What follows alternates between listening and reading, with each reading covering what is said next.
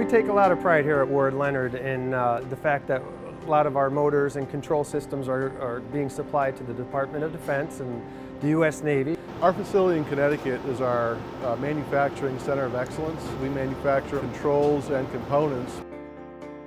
I think about how the equipment we work on, especially the government motors, where they're used, how they're used, and how important it is to take care, to put them together the best way I can. Everything needs to be right. I want everything right when it goes out. Well, I believe that what we do is very important.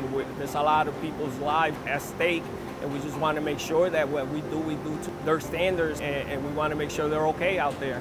Lean and process improvement is about streamlining our processes on our shop floor and making sure that they're removing any waste out of the process, seeing that we make it quicker and more efficient.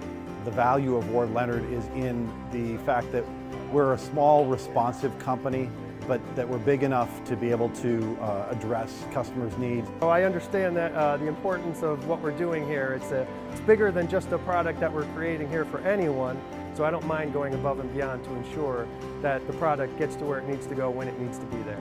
What a customer can expect from Ward Leonard is we're working hard on our model, the first time, on time, every time.